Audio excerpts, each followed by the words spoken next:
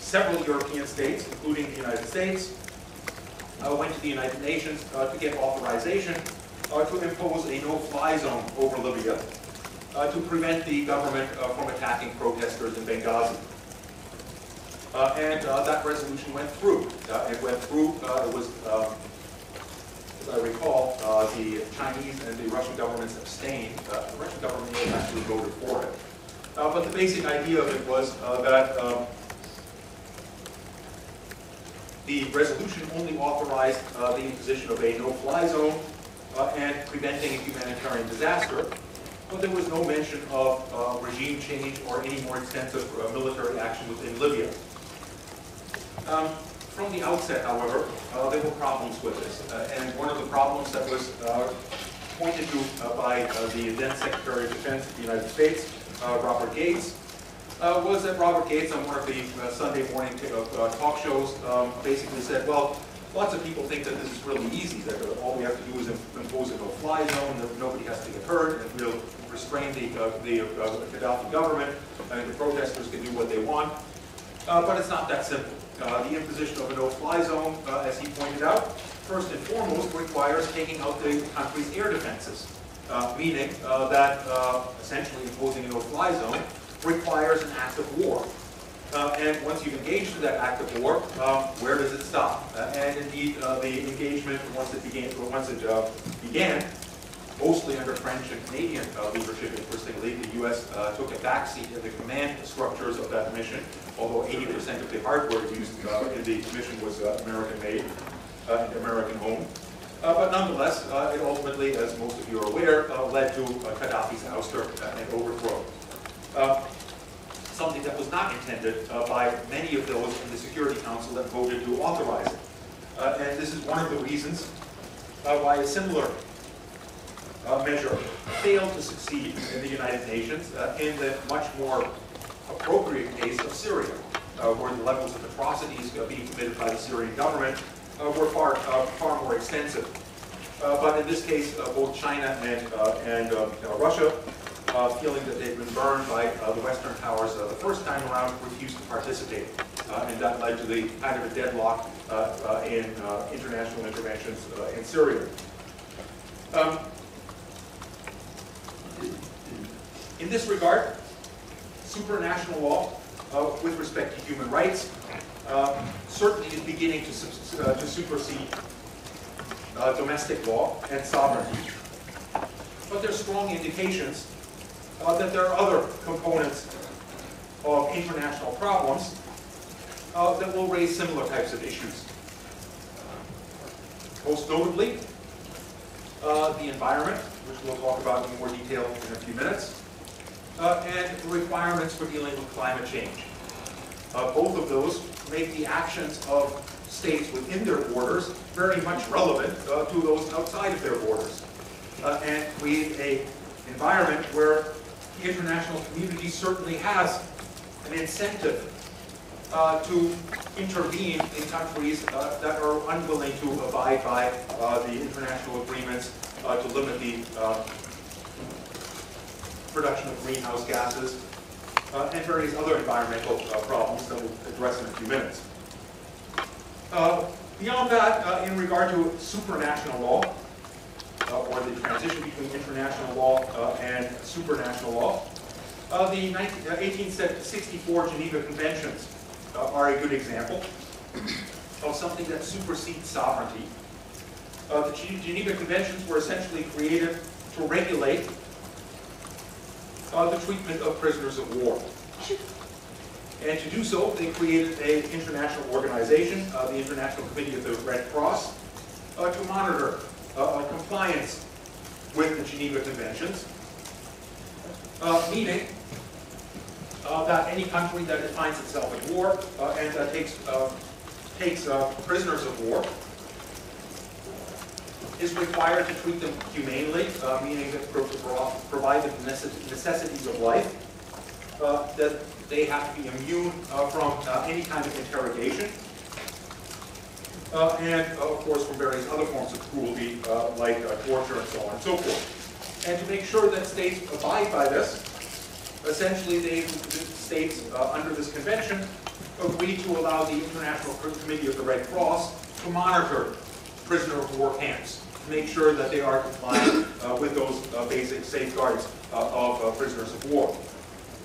Again, how exact is this? And how meaningful is it?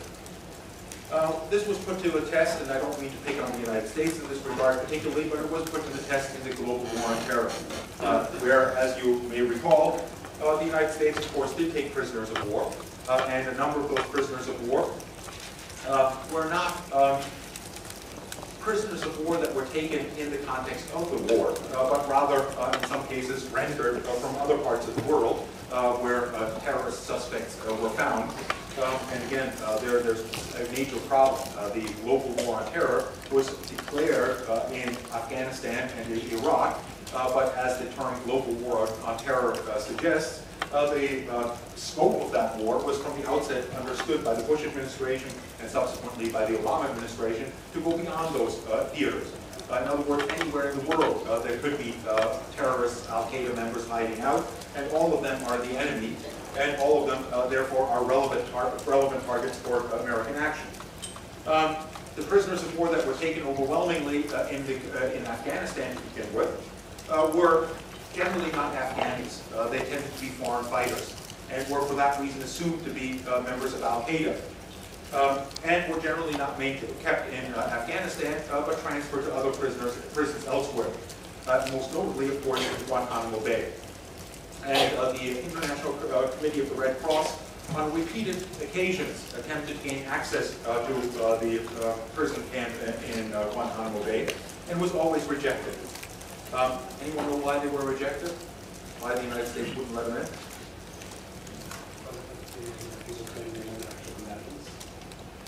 Exactly. They weren't actually prisoners of war. They were instead illegal combatants. And again, there is some justification for that. It's not that they pulled this out of thin air. Essentially, the Geneva Conventions were written at a time when wars were wars between two organized military establishments, in which all combatants were uniform and fit into a chain of command. Al-Qaeda obviously doesn't work that way. A, nobody wears a uniform, and B, they are not authorized by a state to do anything. They are non-state actors, and for that reason are illegal combatants, according to the Bush administration, and for that reason do not enjoy the same rights as prisoners of war elsewhere. Now, that doesn't necessarily justify what happened to them in Guantanamo Bay. Basically, one of the reasons why the United States established Guantanamo Bay where it is because it's outside of the United States. If it were inside the United States, the U.S. Constitution is fairly clear. Anyone that is detained inside the United States has what is known as the right of habeas corpus, meaning the right to contest their detention and to do so in a court of law with a jury and so on and so forth. The American government was very keen not to give these folks access to American courts, and essentially assumed that since the prison camp was in Guantanamo Bay, which is in Cuba, and not in the United States proper, they were beyond the reach of American courts and beyond the reach of the International Committee of the Red Cross in a kind of no man's land. And of course, many of them would remain there to this day. Ultimately, for those of you interested in American law, the Supreme Court rejected that on 3 different occasions in the U.S., arguing that since the United States exercises control over Guantanamo Bay, the claim that it's not on sovereign American soil was meaningless. In essence, they have no other alternative other than to reach American courts, and therefore should be given access to American courts. Of course, those decisions have so far been ignored by both the Bush administration and the Obama administration. Most of them have not yet received any kind of access to courts. And President Bush, who came to power saying that he wanted to get deal with all of this, basically found very quickly upon taking office that he didn't have very many choices open to him in dealing with them. I'll get to your question in a second. The reason why he didn't have many choices open to him is that most of those folks that were detained in Guantanamo Bay were tortured for various forms of confessions. And one of the requirements of American law is that American courts will not allow any evidence that was derived by torture to be presented in a court.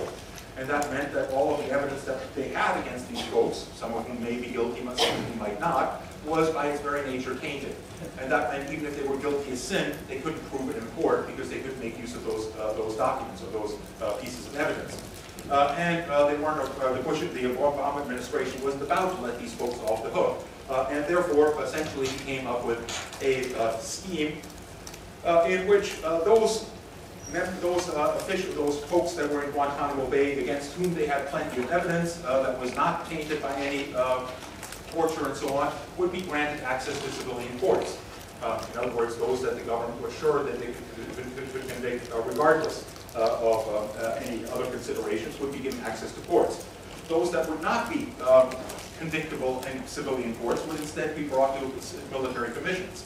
In military commissions, you can bring those kinds of evidence to bear, but this is precisely what the Supreme Court claimed was illegitimate.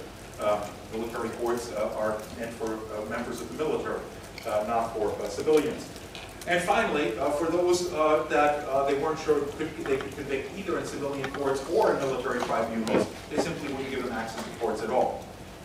And that's the position of most of those that remain in Guantanamo to this day. Not very legal and not very nice, but nonetheless, that's the situation. Let me talk very briefly about another means of making international law and indeed human rights, as we'll see, a little bit more meaningful than it currently is. Since governments tend to be unlikely to enforce international law or necessarily to abide by it, there are a number of what have become known as transnational advocacy networks, TAN for short, that essentially have as their purpose the enforcement of international law. Now, these transnational advocacy networks, of course, are not capable of enforcing international law. They don't have armies, they don't have anything other than their small staff of researchers and so on. But what they do is that they monitor the activities of states and essentially issue reports to highlight those states where there are major problems. In the hope that they can, by doing so, pressure other states in the international community to put pressure on states that are gross violators of international law or human rights, with the hope of eventually imposing sanctions on them. Short of sanctions and support from the international community, they would hope that negative reports on their governments would at the very least force or shame the governments into greater compliance with these international laws. Among the more prominent of these kinds of transnational advocacy networks are groups like Human Rights Watch and Amnesty International, both of which focus primarily on human rights violations, and organizations like Greenpeace that do the same with regard to environmental regulations, in particular with the law of the seas and prohibitions on international whaling and things along those lines.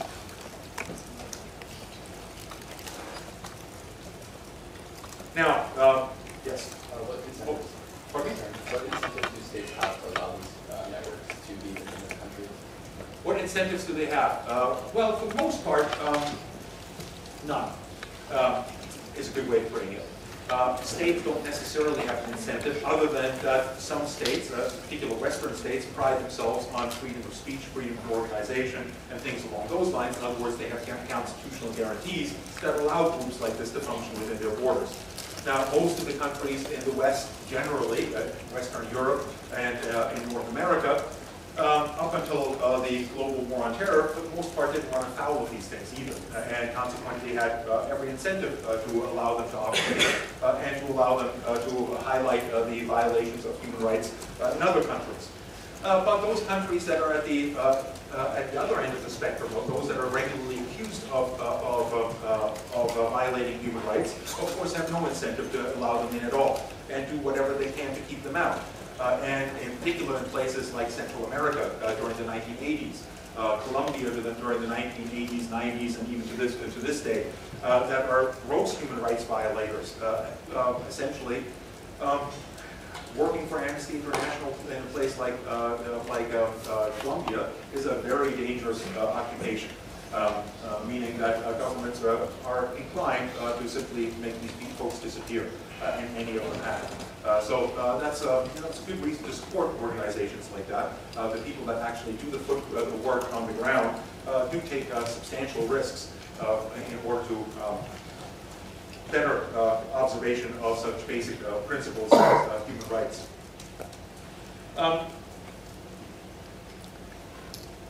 Observance.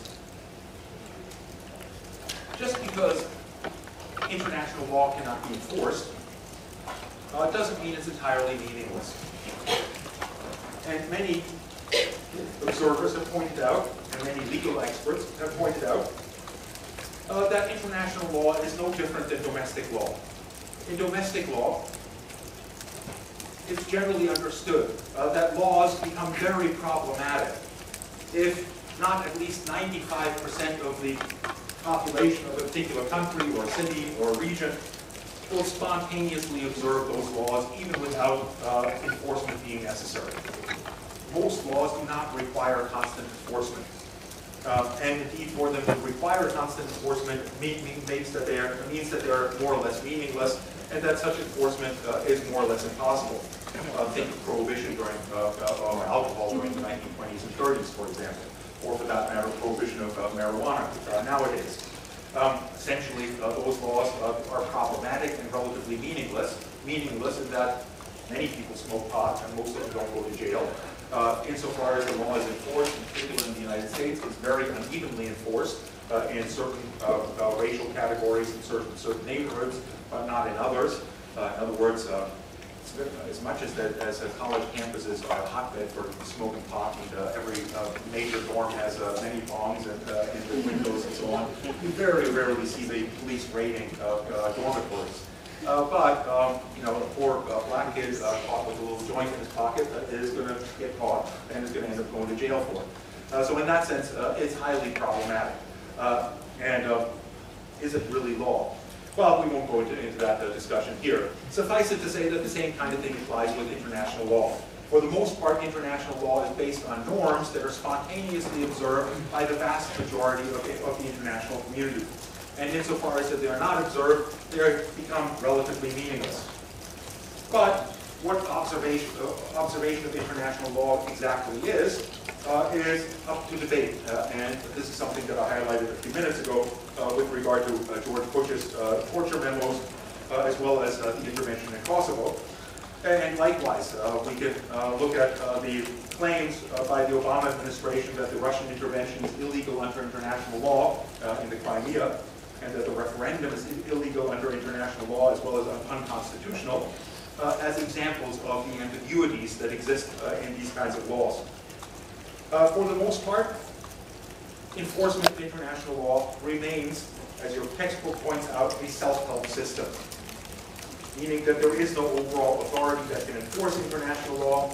Insofar as somebody's sovereignty has been violated, it calls upon them to repel those that violated their sovereignty, or to organize alliances to help them to do so. Let me move on to one other aspect of international law, and that is the law of war and just war theory. One of the most important aspects of international law is the laws of war. And indeed, the International Criminal Court, for example, has its origins in enforcing the laws of war. And the laws of war, we might think it's kind of an absurd idea that there's laws of war. Presumably, when war begins, the law ended. And consequently, each states do whatever they need to do in order to be victorious in war. But it's not always worked that way. And indeed, there's been laws of war for many decades, for many centuries. The origin of this law of war and just war theory is in the Catholic Church. The Catholic Church became interested in just war theory, or just war principles, in large part because it had to square a circle that was a little bit difficult to square. The Catholic Church, as most of you are aware, is based on, or its teachings are based on the teachings of Jesus Christ and the New Testament of the Bible. And if you read the New Testament, and of course people were forbidden from reading the New Testament, it was only published in Latin for most of the history of the Catholic Church, meaning that only the Catholic hierarchy that spoke Latin could interpret the words of Jesus. But if you actually read them yourself, it's pretty unambiguous that Jesus Christ was a fairly radical and absolute pacifist. In other words, that his teachings are essentially turn the other cheek and reject all violence. But, of course, the Catholic Church did not reject all violence and was involved in a number of wars, including things like the Crusades, and therefore had to come up with some way of justifying why their actions were so blatantly contrary to the founder of that religion. And they came up with just war theory. And just war theory, for that reason, has long not been particularly taken seriously by critical observers. They tend to see it as a rationalization of war rather than as something to eliminate war or to restrict it or to limit its impact. But nonetheless, it consists of two different components. The first is what is usually referred to as jus ad bellum, which refers to just reasons to engage in war, just cause. And I don't want to bore you with a full accounting of the complex requirements of jus ad bellum and just war theory. Suffice it to say that one can summarize it by saying that war is justified only when it is defensive, only when it is defense against aggression. Secondly, it is justified only when it is properly authorized. And what is meant by that is that it has to be authorized by the legitimate leader of a legitimate state. Now, why would the Catholic Church care, or why would anyone care about who authorizes a war? The thinking behind that is that if it is not authorized by the proper authority, if anyone is authorized to start war, then it becomes very difficult to stop war. In other words, who negotiates? Who ends up settling the war? In order for that to be possible, you have to have the minimum requirement that only those that are legitimately authorized to do so make the decision to go to war, and they are therefore also in a position to bring that war to an end through negotiations and so on. And finally, that war is always the last resort. Now, of course, everyone, including Mr. Putin today, claims that they will only go to war as a last resort. What precisely that means, in other words, is a last resort only when the troops are already halfway through your territory, or is it when they're amassed on your borders, or is it when they're starting to organize an army somewhere on the other end of the planet that might sometime in the future attack you? These are important questions, and there's not really any very clear answers. For the most part, international law under the United Nations justifies certainly war when it is in response to an act of aggression, meaning an unprovoked attack by one's neighbor. But it also justifies it in preemptive situations, meaning a country doesn't have to wait for the first shot to be fired. If its neighbor is amassing troops on its border, it can take preemptive action to thwart such an attack. The Bush Doctrine interpreted that to some extent, and expanding it into a realm that international law under just war principles as well as under the UN Charter was careful to try to avoid. And that is the notion of preventive war. In essence, the Bush Doctrine, as he enunciated in 2002, is that the United States feels authorized to take actions against countries like Iraq that are not in a position to attack the United States, at least not yet. And simply on the basis that they might in the future at some point develop weapons that could reach the United States or take actions that might attack the United States. And that's highly problematic because essentially in this case the threat remains relatively speculative. On that basis, the United States might, or any country, could decide, well, I don't like the look of that new leader that was elected over there. He hasn't done anything yet, but those shifty eyes just make me sure that he's about to do something nasty. And therefore we better take him out. well, that leads to international chaos, and obviously is not in keeping with the purposes of international law. Under the UN, essentially, war is only legitimate if it's into self-defense or if it is sanctioned by the United Nations Security Council.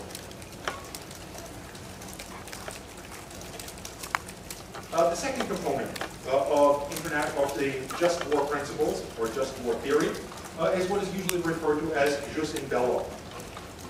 Jus in bello refers to what it is legal to do within a war, once war has started. And in that regard, there are three major components thereof. One is what kind of weaponry is, well, before I get to that, the most important component of jus in bello is, as I indicated here, discrimination. Discrimination, and secondly, proportionality, which I failed to put there, but you can add in your own notes.